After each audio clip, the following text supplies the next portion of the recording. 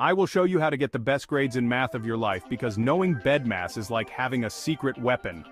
Remember when math problems felt like a maze? That's where BEDMAS comes in as your trusty guide. BEDMAS stands for brackets, exponents, division and multiplication, addition, and subtraction. First up, brackets. Always start solving the math expressions inside the brackets, from the innermost ones outward. This clears up the equation a bit. Next, it's time for the exponents. These are your numbers raised to the power of another, like 2 squared or 3 cubed. Solve these right after you tackle the brackets. Then we move to division and multiplication. Do these operations next and remember, go in the order they appear from left to right. No skipping ahead. Lastly, cap it off with addition and subtraction. Again, work from left to right. This keeps everything neat and in order. So there you have it, a simple guide to acing your math problems with BEDMAS.